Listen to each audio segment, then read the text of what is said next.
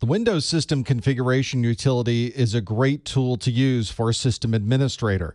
You can go to one place and see what all of the different programs are that start when your Windows system starts up. You can see what services are configured to start during the startup process, and you can change the way that Windows starts up as well. To be able to start the system configuration, you can go to the Control Panel Administrative Tools, or you can run msconfig.exe.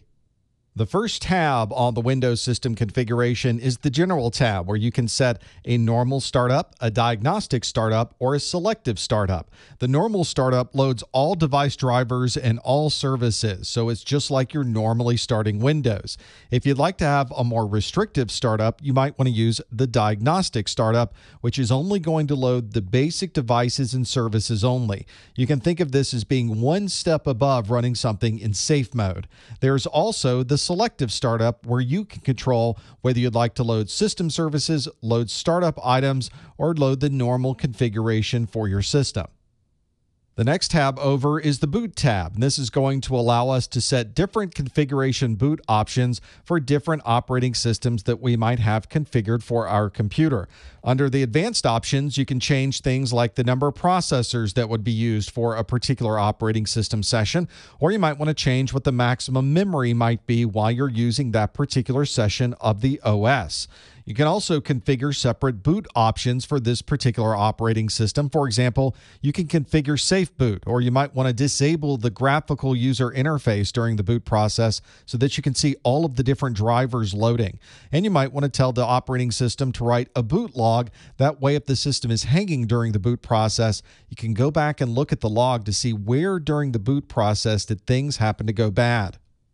We all know that our operating system has many different services that load during the startup process, so from the Windows System Configuration Utility, you can enable and disable many different services at one time.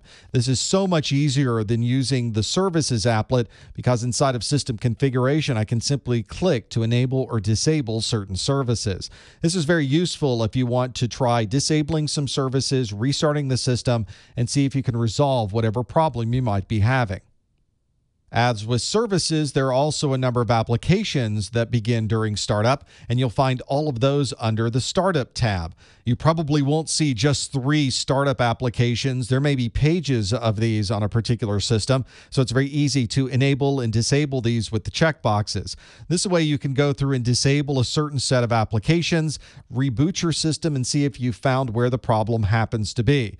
This is a very popular feature, and it's now in Task Manager in Windows 8 and 8.1. You'll still find it in System Configuration in Windows Vista and Windows 7.